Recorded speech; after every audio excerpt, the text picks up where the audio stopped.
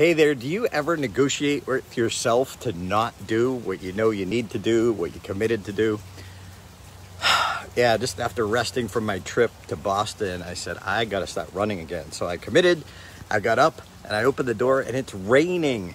It's raining here in Las Vegas.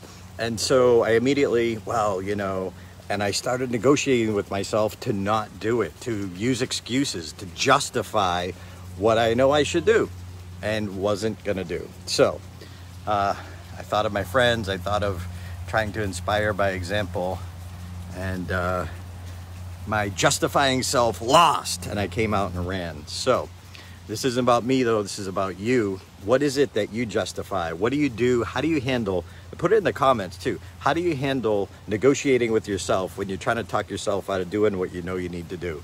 Let us all know. Please, we all need help.